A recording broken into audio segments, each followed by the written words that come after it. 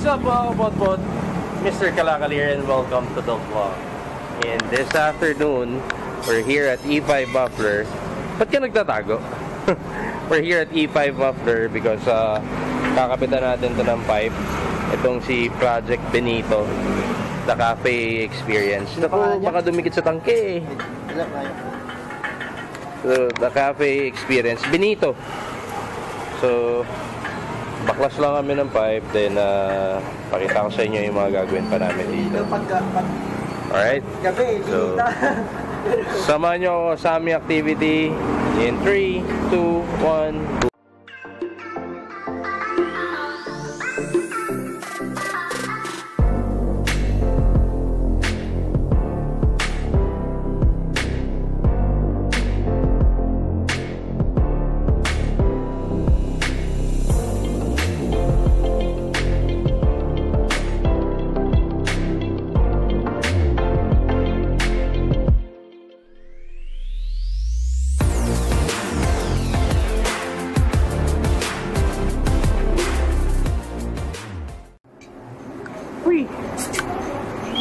Okay guys, mounting kami ng Shorty pipes. So, ganyan yan.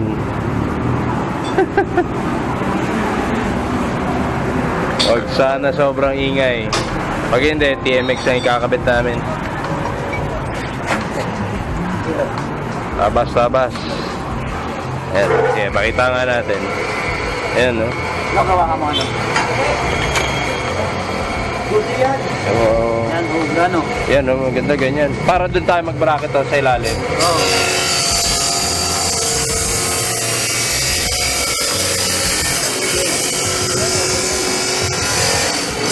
Okay. Ayos yan. Pakita nga natin yung TMX. Para mas makapili tayo.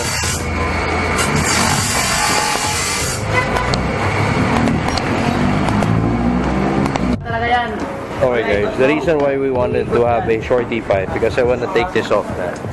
Itong mga bracket na to, gusto ko na lang siyang tanggalin para mas malinis tignan. Pero sukat-sukat muna kami, then malalaman namin kung anong mga possibilities na pwede mangyari. Sinubukan ko yung full stainless, parang pangit tignan sa side profile ng motor.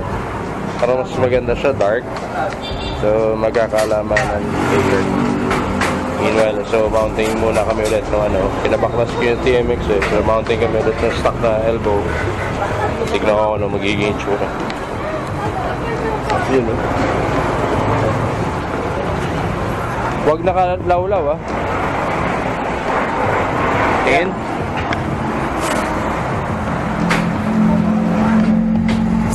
Kaya pa bang mababaan to? Mababa to ng konti para hindi siya lawlaw. Tignan. Wala na. Tingin nga natin. Start. Yun eh. Oopsie. Alright guys, hawak lang ako dito. Taligad ko kayo pag na-finalize namin. And so, natapos din kami. Balik kami sa stainless. Ito kasi si Marqueras, ang kulit eh.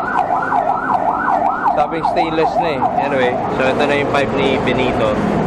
So, it's a Shorty pipe for this bike. And ma-achieve ko na yung target ko, maalis natin doon. Ayan. So, time check. Mag-2 PM, hindi pa nagla-lunch itong mga to. So, they're still working on the bike. But it's all good in the hood. You know what I'm saying, cuz? So, yan. Good luck kung ano. Malamang ang ingay nito kasi Shorty. Pero dadayain na lang namin sa silencer. Para mukha pa rin mabait. So, pop lang namin na maganda. Then, mount namin dito. Okay, so ito, baka mamaya i-adjust ko. I-forward ko pa ng konti para hindi nagtatang slap.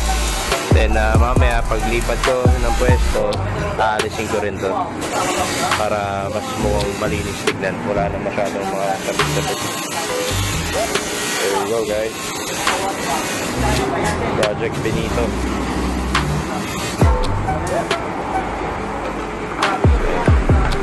Popping na.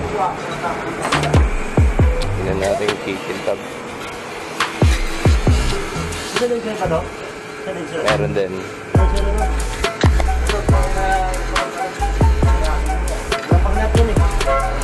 Yeah. Alright. So they're mounting the pipe na. So they're just gonna put silicone.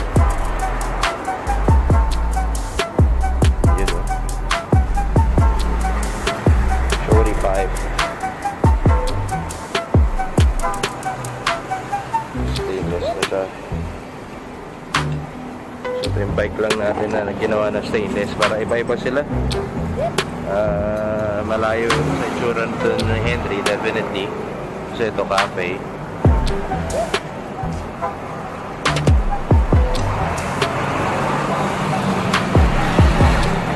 Ayan, mounting na.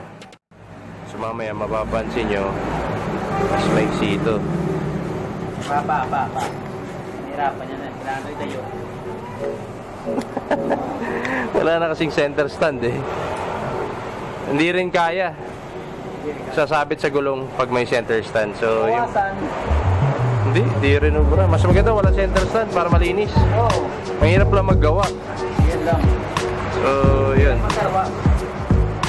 Ayan talaga. Sa harap 4.0, sa rear 4.5 eh.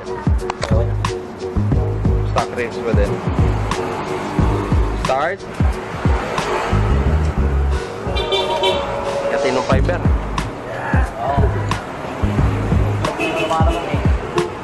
Yan. So wala pa siyang silencer. Testingin natin siya ng tunog pag walang silencer. Kataan.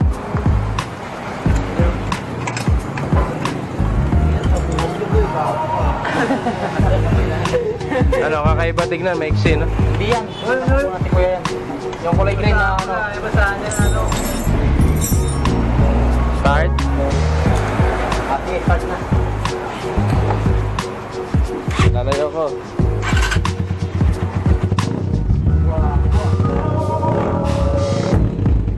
Ano siya? Baka mo. Iyan ah. Boom, pwede na tanggalin yung ano. Mga iba. Pero yan, uuliin siya niyan sa Makati.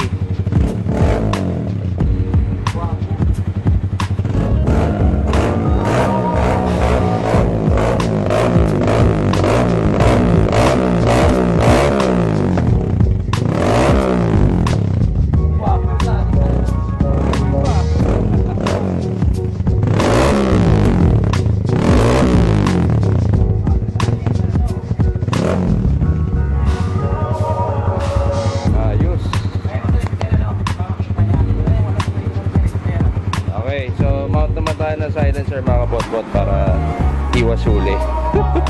Lalo na papasok ko Marikina ngayon, baka mahuli. Balikan ko kayo mga kapotpot, bigyan ko kayo ng review and recap of what we did. Kabit lang kami na may kakabit. Alright, this time naman with silencer. Ano kaya tunog nito? Tunog putot? Yan.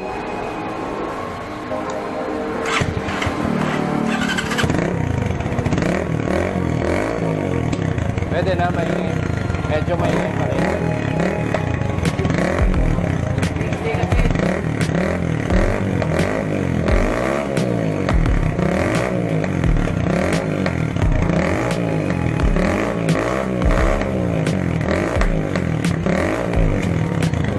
Medyo maingay pa rin. Yun lang ang cons ng Shorty pipe, yung backfire nya, saka umapoy. Pero okay na yun, cafe naman eh. Okay, so yan siya. Oh. So stainless elbow all the way up to the bullet pipe. So ito na pinaka okay eh. Yan na yung pinaka pwede. So, yun, what do you guys think? Mukha na siyang cafe. Okay, so medyo settle down lang ako konti, bayad lang ako mga babayaran, then balikan ko kayo. Ciao. Finish. Next spot, I'm gonna have the seats replaced. Pabalutan natin to, re-reshape natin ang panibago. Meanwhile, ito na si Project Benito, the cafe experience. Yan ang traffic palabas dito. But it's all good. So, yan. Ito na siya. Nag-reseal kami dito ng bago, kaya may silicone pa dyan. Ayan. Pero ito siya. May backfire lang. Yun, again, yun yung cons ng ng naka-shorty pipe. May pag yung back pressure niya or yung backfire niya umaapoy. Okay lang, ganda naman tignan. Then mamaya, alisin ko na to. Napangan nyo yung next video ko about Project Benito. So, ang next part kasi natin, palit seats and final touch by Jason. Kabit sprocket, etc. Bar and mirror. Kasi target ko, ma-turnover ko na to sa client. Pero, be-break in ko muna, check ko muna if may mga dapat pa tayong i-adjust. Alright? So, I guess I'll be ending the vlog from here, mga kapotpot, and thank you for watching this video. Once again, this is your boy, Mr. Kalakal, now signing off. Ciao. Good night, everyone. Ride safe, and God bless. Peace. Whoosh.